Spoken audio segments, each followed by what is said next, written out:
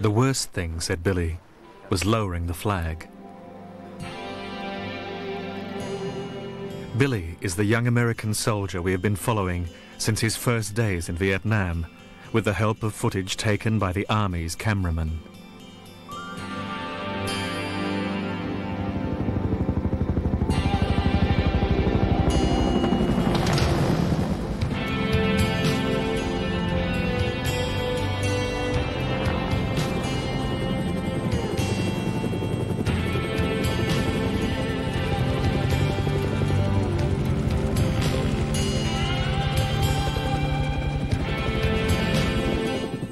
This series could have been called The Ballad of Billy Brown, the ballad of the 2.5 million Billy Browns who came here to fight in a war they couldn't understand.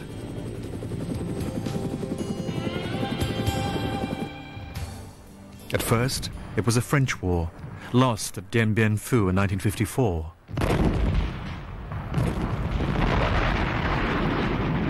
Then it became an American war, aimed at preventing communist North Vietnam from conquering the South. A war of big operations.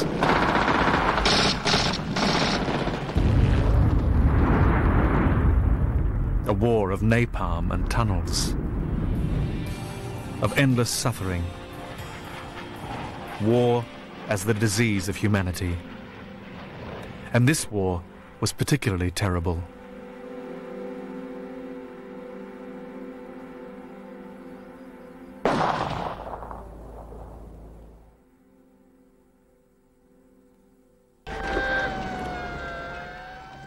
These eyewitness reports by US Army cameramen were shut away in film libraries, like something they hoped to forget. Today, over 20 years after the end of the conflict, the openness of American institutions allows us to see the war as it really was.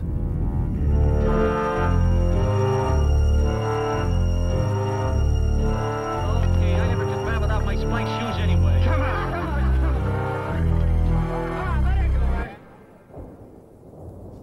Spring 1968. They have won the Battle of Tet. With negotiations underway, there is hope again.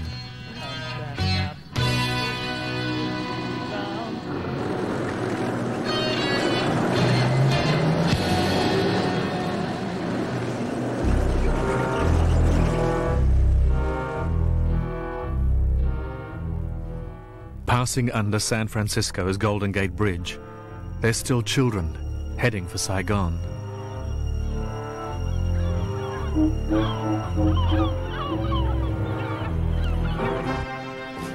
In the 1968 presidential election, Richard Nixon defeated the Democrat Hubert Humphrey, in whom the hopes of so many young people had been placed. Nixon was a harder man. There was no question of his letting go of South Vietnam. But it was Tricky Dicky who developed the Nixon Doctrine, a gradual withdrawal of American troops from Vietnam.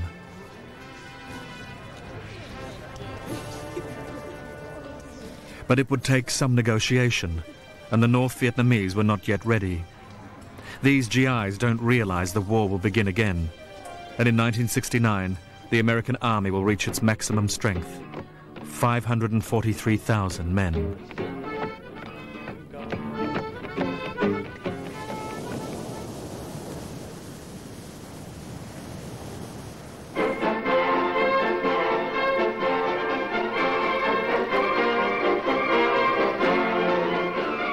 Good Morning Vietnam rang out each day from the speakers of the Armed Forces Radio. Good morning to the unreal world of Saigon. For every soldier who would get killed, wounded, mutilated or shell-shocked for the rest of his life, hundreds of others were hidden away in offices, just as in every other war. The only danger they were likely to face was venereal disease.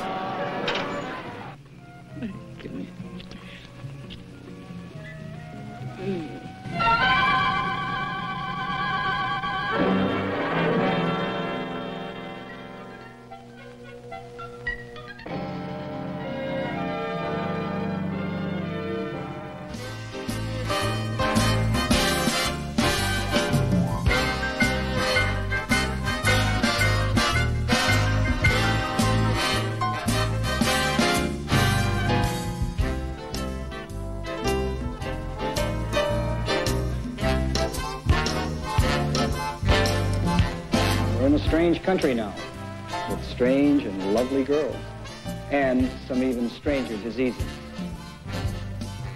Venereal diseases, for example. Now, you can pick them up easily out here. It doesn't take long, and there are 5 different kinds. Sober enough to remember to use a prophylactic. Carry them with you, and be sure to use them. All right, gentlemen, I'll see you in the shot line.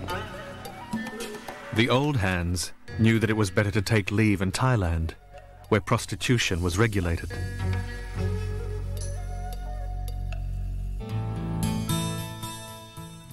But that was only a passing temptation.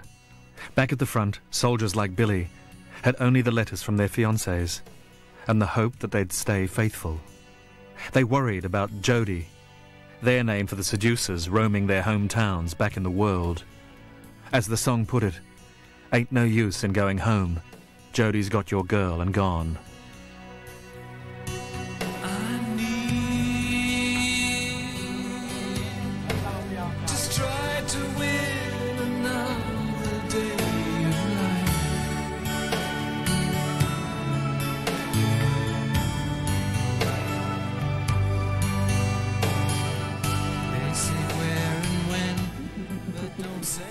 There were other answers.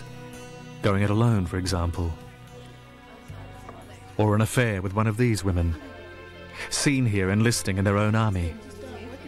Most of these young women were honourable and strong and beautiful on both sides of the conflict.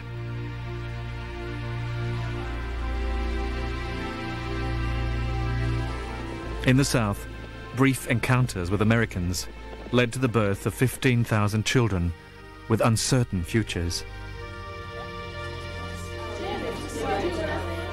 But the dream was to marry a nurse.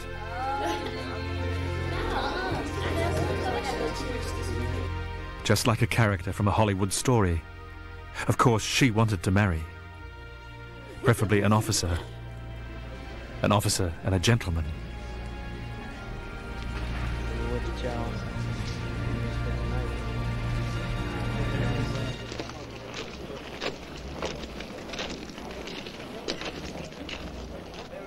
Nothing has changed in Vietnam. The food is just as bad, and there are still as many blacks. Such thoughts were common among Southerners, as the black struggle for integration and civil rights rocked their states back home.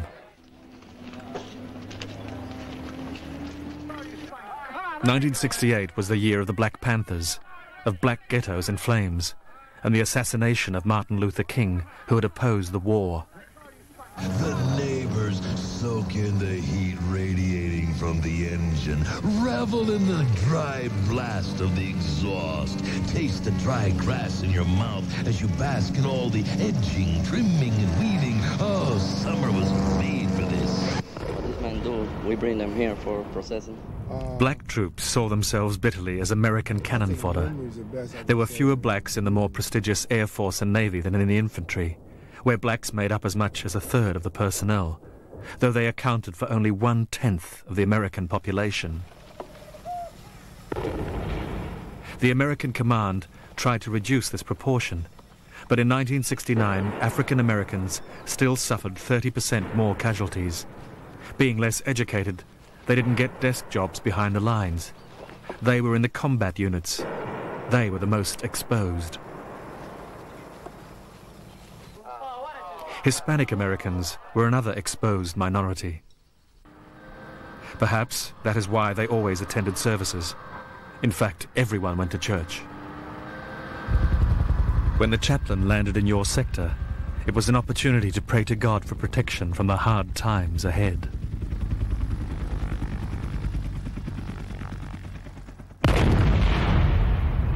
On May the 10th, 1969, the famous 101st Airborne Division attacked North Vietnamese positions on the Laotian border near the mountain of Dong Ap Bia. It was called Hill 937, known in American military history as Hamburger Hill, where men were made into mincemeat.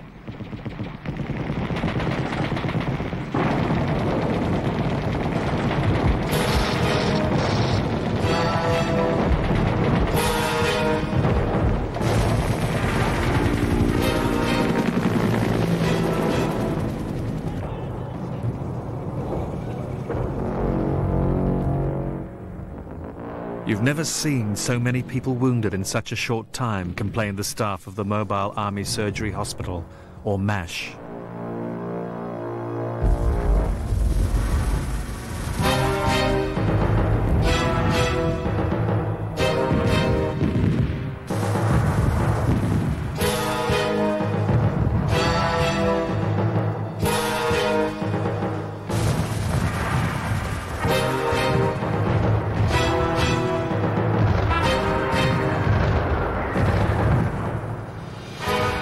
War is suffering.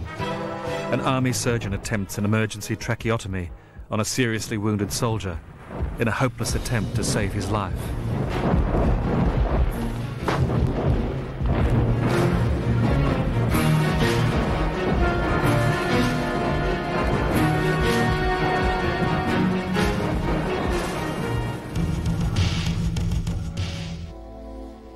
During the 10 days of fighting on Hamburger Hill, bodies of GIs poured into the army morgue.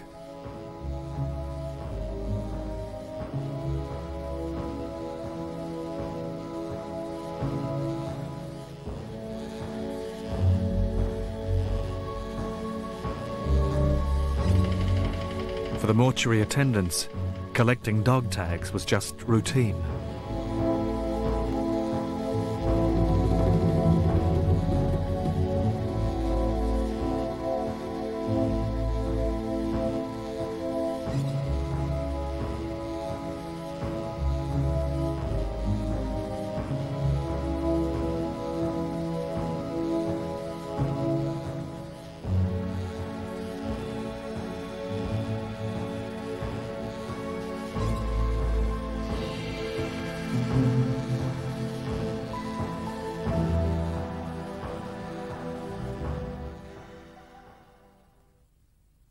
Senator Edward Kennedy, expressing the general frustration, couldn't find words harsh enough. "Hamburger Hill has been a senseless and irresponsible operation," he said. In any case, it would be the last major battle between American ground forces and the enemy. After that, Nixon spoke only of Vietnamization.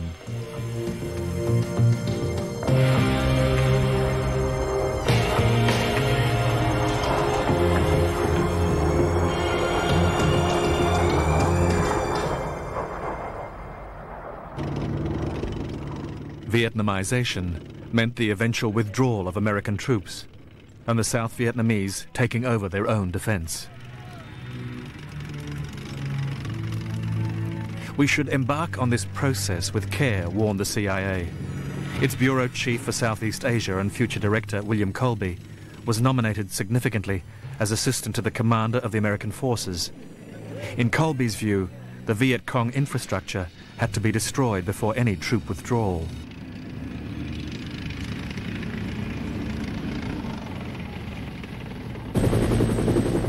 The Tet Battle and the battle for the borders had put most of the North Vietnamese military force out of action. It was now necessary to purge the South of its guerrillas. Operation Phoenix would destroy all underground resistance, but with a brutality that Congress condemned.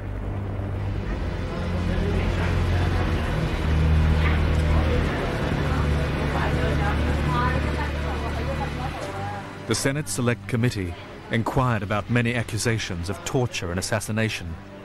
Colby himself admitted to 20,000 dead. But it was in combat situations, he declared. And Colby added, 30,000 Viet Cong have been captured, and more than 20,000 have turned themselves in, thanks to a general amnesty. 90% of the population of South Vietnam now lives in security.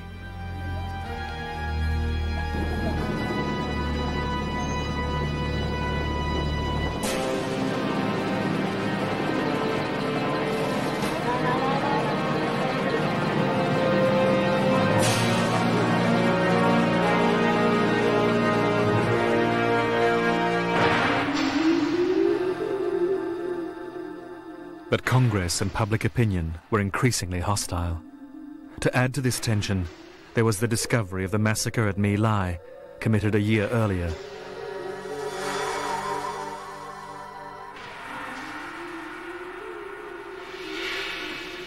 The military inquiry sent a commissioner to the village to establish the facts, until then concealed by the military.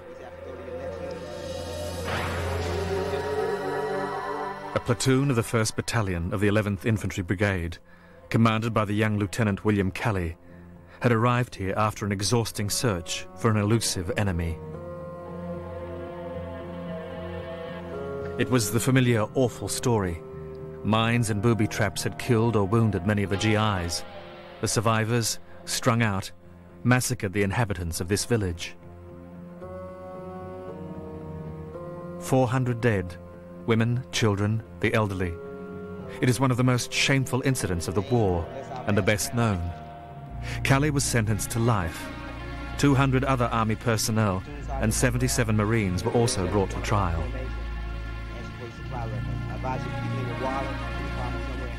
But for public opinion in America, atrocities like this should never have happened. It was not the American way. It was no excuse that the Viet Cong and the North Vietnamese had done the same or worse. Because at the same time, the South Vietnamese had discovered a horrific mass grave 10 times larger than the one at My Lai. Thousands of people murdered at Hue during the short period the Communists controlled the city in February 1968.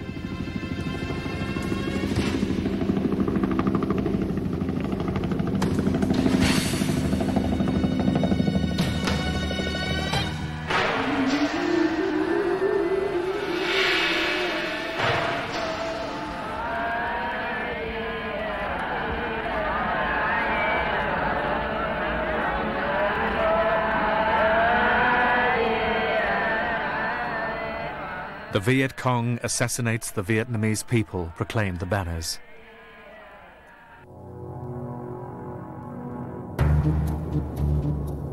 More than ever, the whole war had become unforgivable. Here in the Mekong Delta, Special Forces hovercraft set off on a hunt to the death.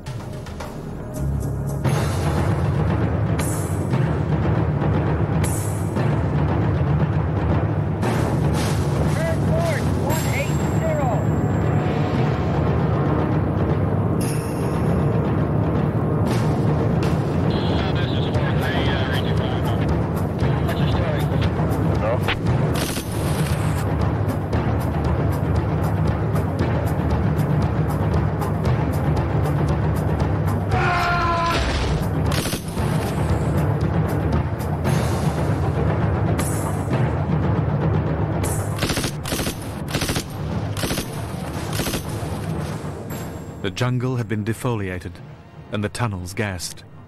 Now the Viet Cong fighters would be denied refuge in the rice paddies.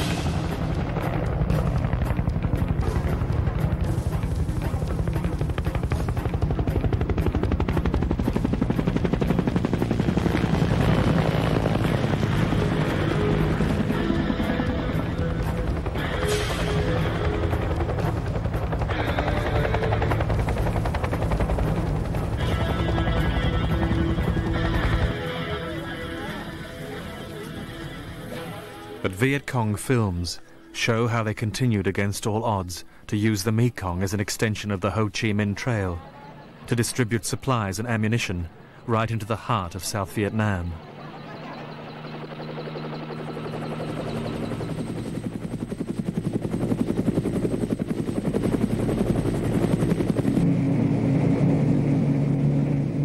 The Americans had to provide indefinite support for their patrol boats along the Mekong. These small units of the Brown Water Navy, the less glamorous sister of the Blue Water Navy.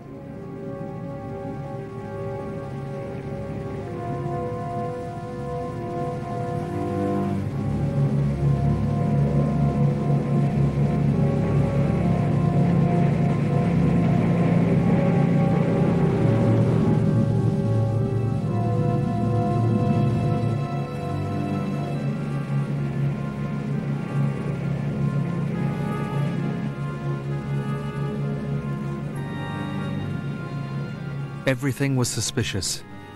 Everything was dangerous. A sampan full of women, a child at the edge of the mangrove, could lure them into an ambush. They had to check dozens of sampans every day.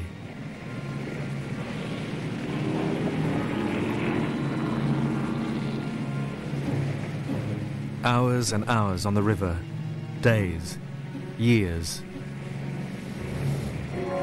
This is how the Vietnam War dragged on.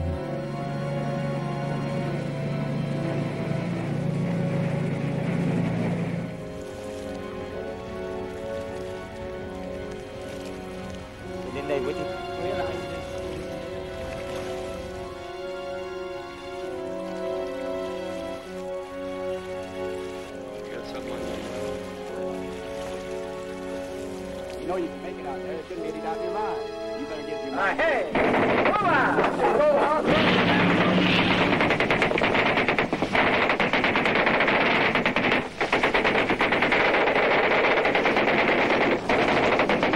Iron half two. This is Jingle Juliet, over.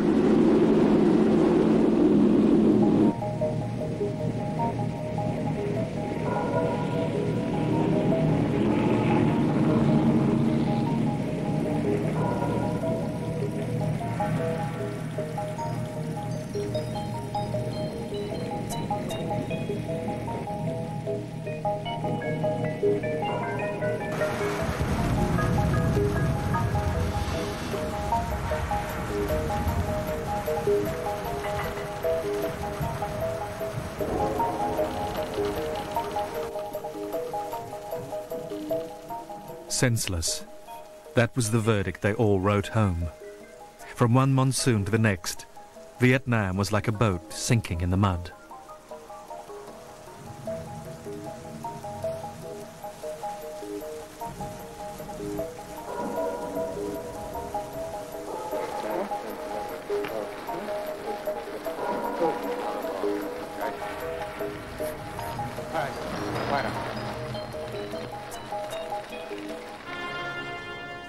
To raise morale, John Wayne was sent in. He was at the end of his career. He had cancer, but was prepared to sacrifice his remaining strength to help support the troops in Vietnam. He had just dedicated a film to them, The Green Berets, which he directed. For him and for other American stars such as Charlton Heston, American involvement in Vietnam was legitimate.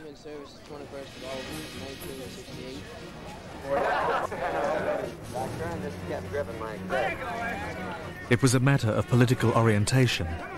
On the left, Jane Fonda had offered her support to Hanoi.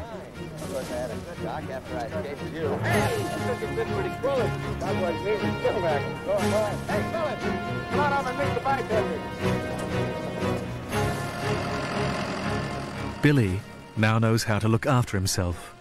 From time to time, he borrows a jeep and goes off on R&R at China Beach near Da Nang, a holiday club just a few hundred meters from the Viet Cong.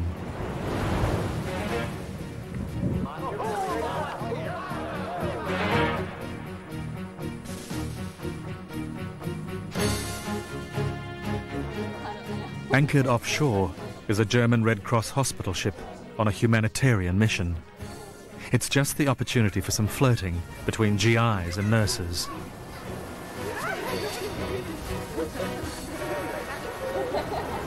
One day, one of them will be careless. On a picnic outside the base, she'll be captured by the Viet Cong, along with several of her companions.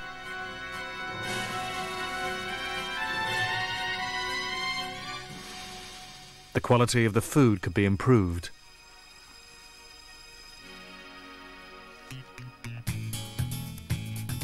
The Marines are making an incredible birthday cake. It's one of their traditions. But this time they want every Marine in Vietnam to have a piece.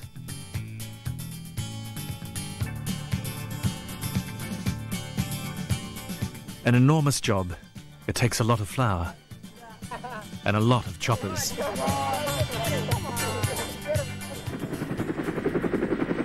The American command launched a program to provide hot meals, even for forward posts or inaccessible peaks like Hill 425, here on Marble Mountain above Da Nang.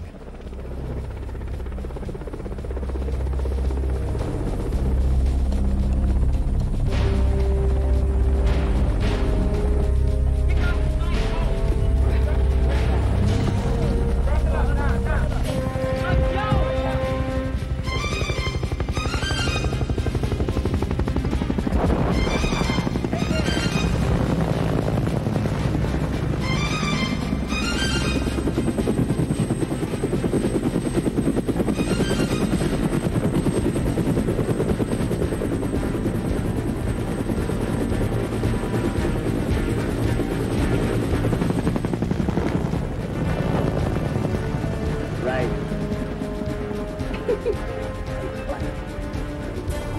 So great to have you.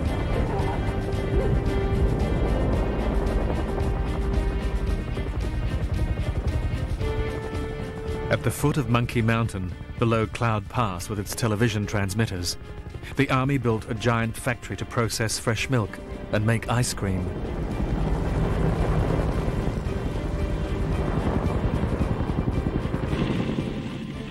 Efforts were also made to supply isolated posts, like this one near Phu Tuk, with fresh meat.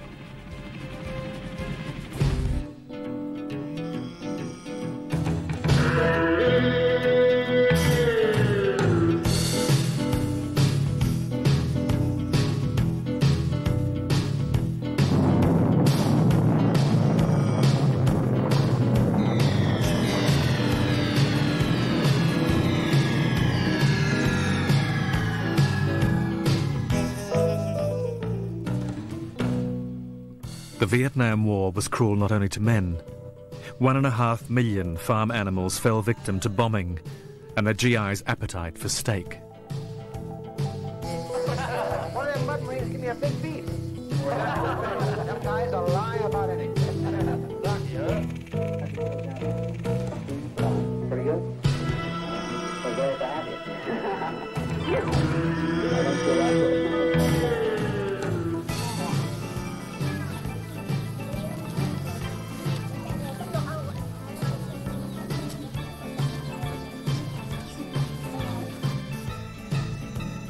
But the majority of men in the front line continued to eat whatever was at hand, starting with the dreaded sea rations, beans and frankfurters, usually known by the more colourful name of beans and dicks.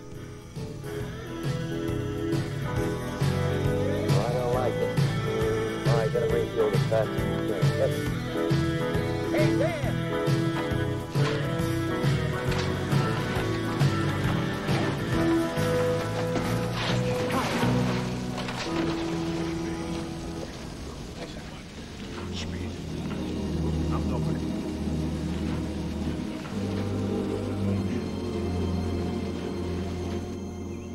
Everyone tried hopelessly to fight the boredom.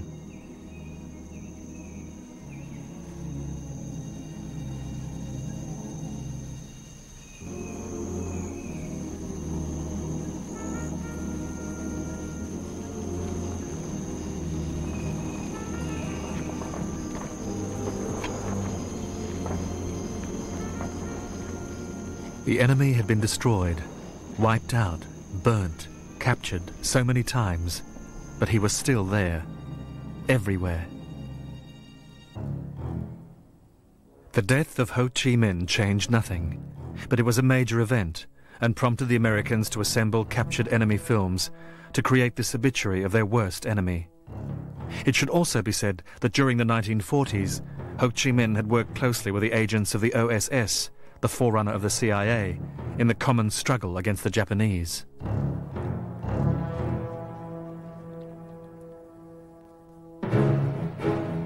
He was born in 1890.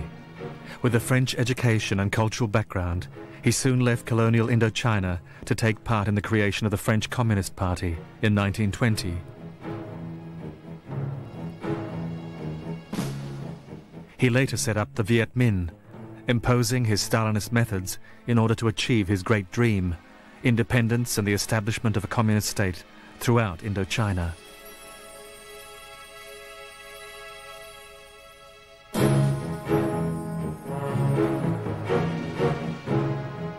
He would never know how the story turned out. He died on September the 2nd, 1969.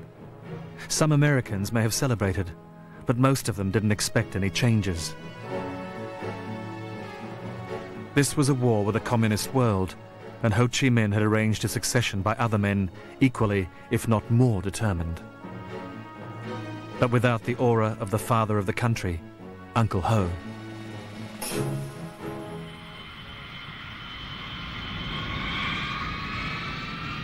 General Creighton Abrams, who succeeded Westmoreland as commander of the American forces in Vietnam, convinced Nixon of the need to attack Cambodia.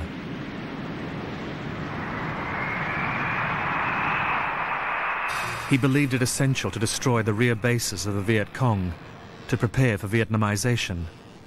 Perhaps this show of force would finally prompt the enemy to accept Nixon's offer of peace with honor.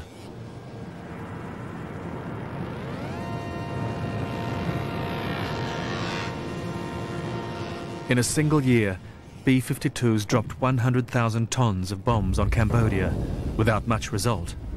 As in Vietnam, everything was underground.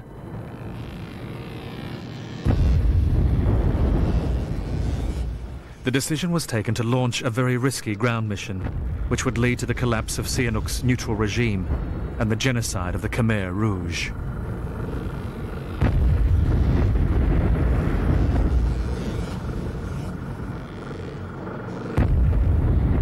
This fatal incursion into Cambodia shocked the whole world and turned the heart of America inside out. At the beginning of May 1970, thousands of students protested on campuses across America. On the 4th of May at Kent State University, Ohio, they were fired on by the National Guard, leaving 4 dead, 14 wounded. The next day, 1.5 million students went on strike. 100,000 people demonstrated in Washington. For Congress, it was a matter of saving the country. On the 24th of June, the Senate repealed the famous Gulf of Tonkin resolution, which had, to a large extent, started and legitimated the war. Nixon was still able to cover up operations in his capacity as Commander-in-Chief of the Army, but he had to find a solution, and fast. In the process, the morale of the American Army collapsed. Fragging, Vietnam slang for getting rid of an officer who put his troops at risk, became more and more common. One grenade would make sure he never did it again.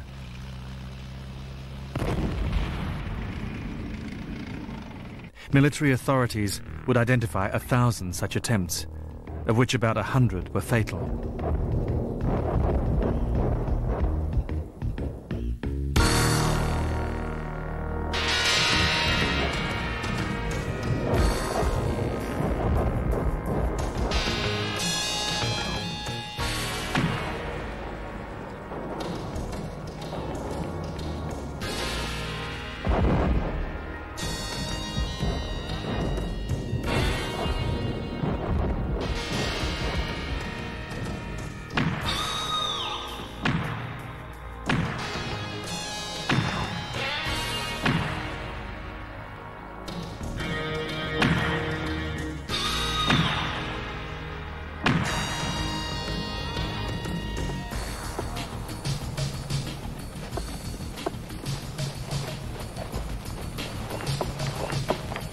Last night.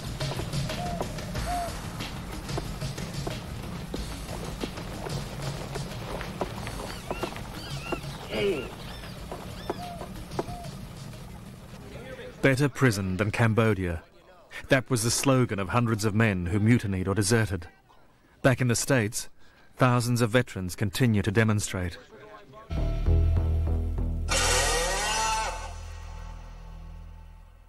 Above all, there was the escape into drugs. These last years of the war in Vietnam marked one of the major turning points in the international consumption of drugs.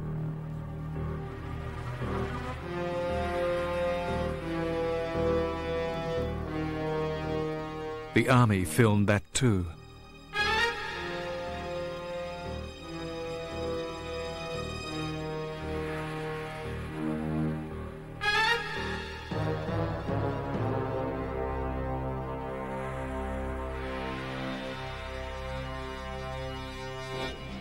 Here in Saigon, drugs were sold almost openly.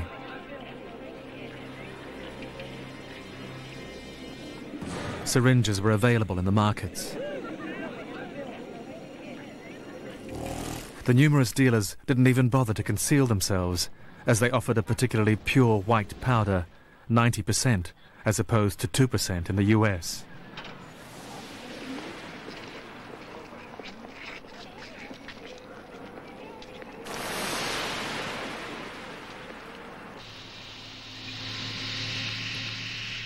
Vietnamese civilians employed by the Americans brought it in by the bagful. Everyone looked the other way. At first, the American command ignored it, because marijuana kept the men quiet. But with heroin, they went mad. In combat, they could become a real danger to others.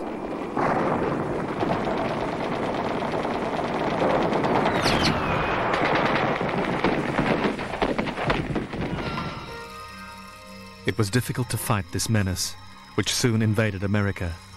Traffic was covert and organized from the highest level. South Vietnamese government ministers and generals grew enormously rich.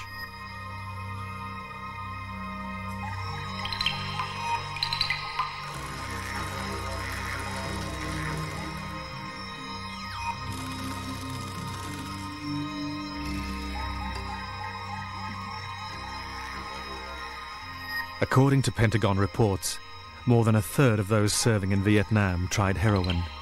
At least 100,000 men remained drug addicts. They contaminated the United States with their habit and their supply networks. In this, the Vietnam War played a terrible role. It destroyed a generation. The generation of Jimi Hendrix, Janis Joplin, Jim Morrison. Sex, drugs, and rock and roll.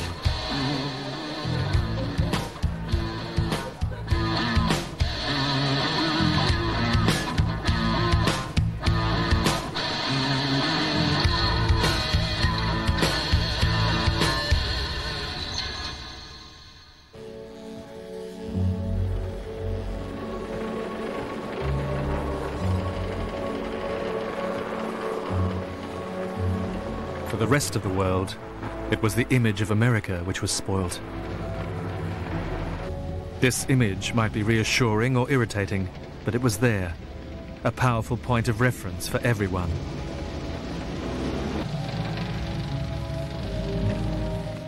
At the end of 1970, after 6 years of war, the waste is total, especially for these.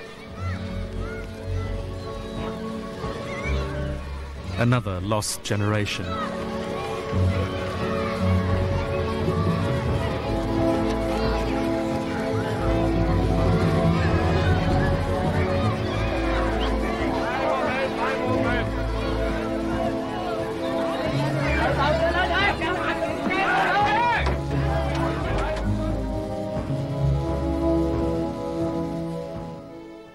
In January 1971, they received the order to return home. They can't believe their eyes. What's happening? Everyone is going home. The army is packing up. Just enough time to buy a few souvenirs. Like these Russian grenades from village children. Before abandoning them to the Viet Cong.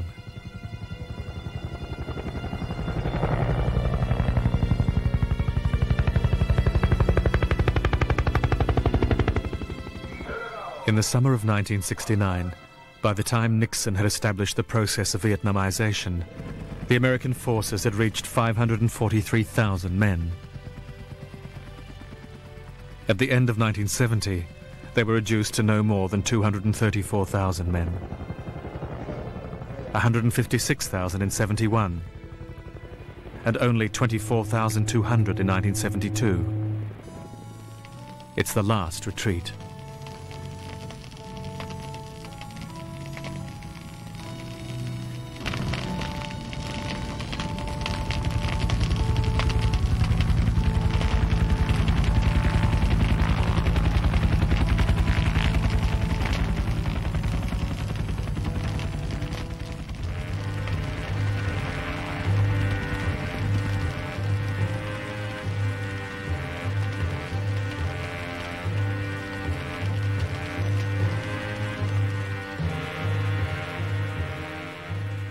The Americans left behind a mountain of equipment, 1 million rifles, 46,000 vehicles of all types, tanks, armored cars, trucks, and more than 1,000 planes and helicopters.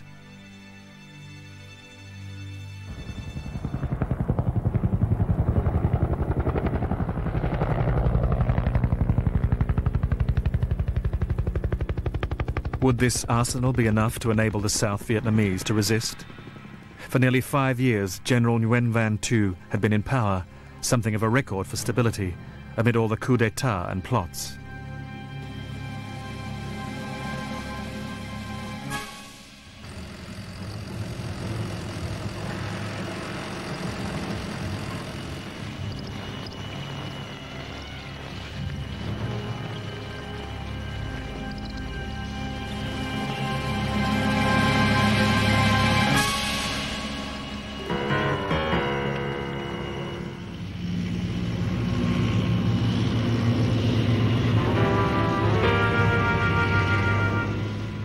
But strong support from American air power was needed in spring '72 to counter the North Vietnamese Easter offensive.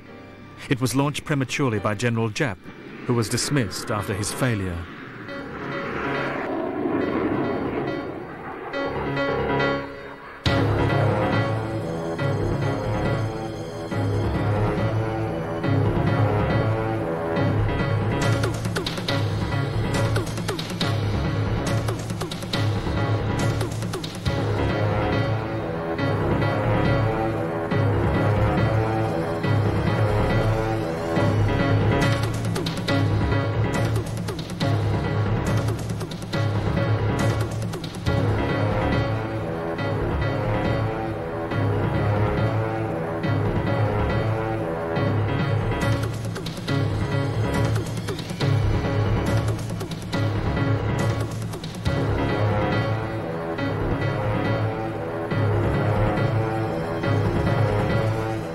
This American assistance would be the last.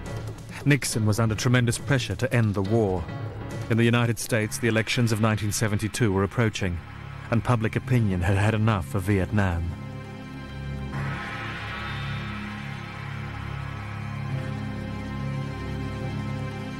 The détente with Peking and Moscow had already begun. After 4 years of talks, Nixon ordered his negotiator in Paris, Henry Kissinger, to conclude an agreement with his North Vietnamese counterpart. Le Duc Tho finally agreed after a last air raid by B-52s on Hanoi at Christmas 1972. The Paris Peace Accords were signed on January the 27th, 1973. A few days later, the first American plane landed at the Hanoi airport, Gia Lam, an incredible moment. The first group of American pilots was about to be freed.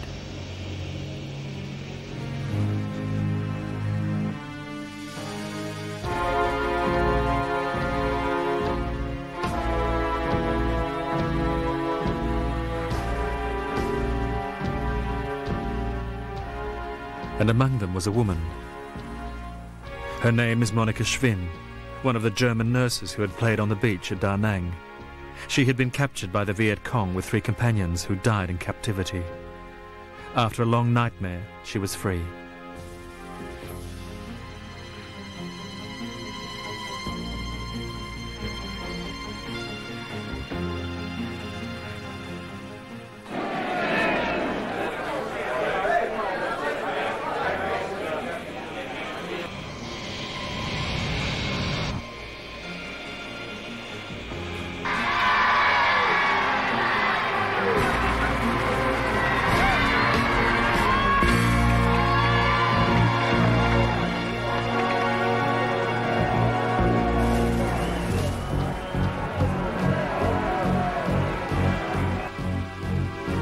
The rest is well known. 2 years later, North Vietnam violated the peace accords and invaded the South. Nixon's promise of air support was not honoured by his successors. On April the 30th, 1975, North Vietnamese tanks entered Saigon. There was a desperate attempt to escape. People crammed into anything that could fly and headed for the US aircraft carriers, cruising out at sea. There wasn't enough room for all the helicopters. Something had to give. These pictures of incredible waste will remain a symbol of the United States' first defeat.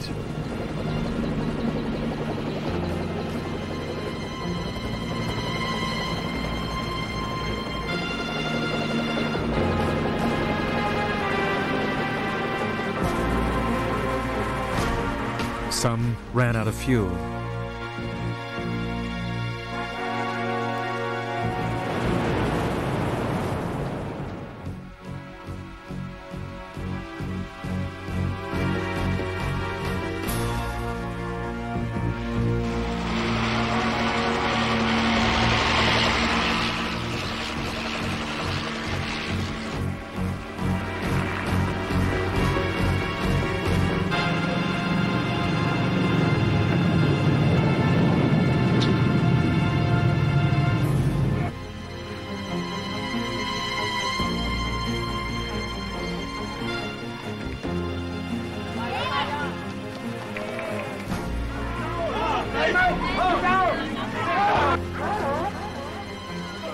750,000 people managed to escape from Vietnam, as well as from Laos and Cambodia. Some at the last minute, like Air Marshal Nguyen Cao Ky, former president of South Vietnam, later the owner of a liquor store in Los Angeles.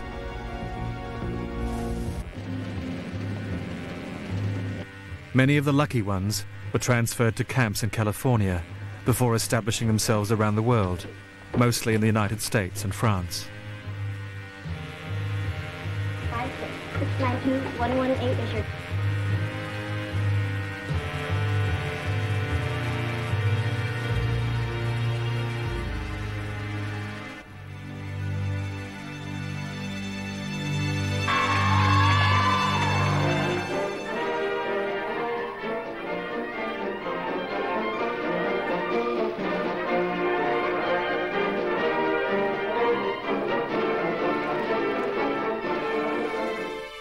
Some of the South Vietnamese soldiers got through the net, but the majority of their comrades stayed behind to face the prospect of the Gulag or clearing minefields.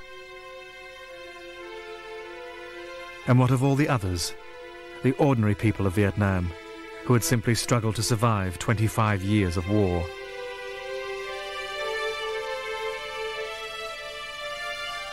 What would become of them?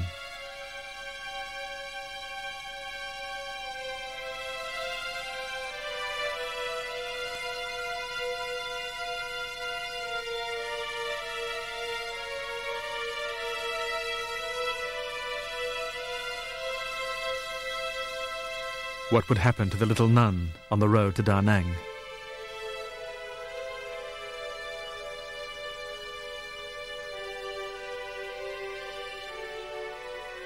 What would happen to the Montagnards?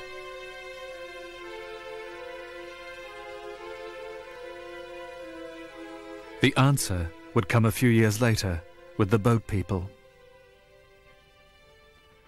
57,000 Americans died. 150,000 were seriously wounded.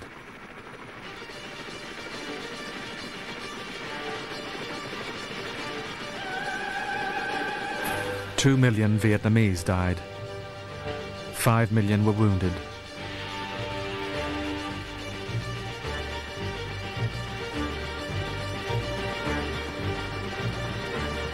This is a story which now belongs to the history books. These images are outstanding because the Vietnam War was the last conflict to be recorded by cameramen on film. These pictures are not only a chronicle of the war, they are a homage to the cinema and will become part of the history of cinema. That is why this series is dedicated to all the cameramen who lived through the horror of Vietnam, with the courage of a soldier and the eye of a witness, for the sake of the future.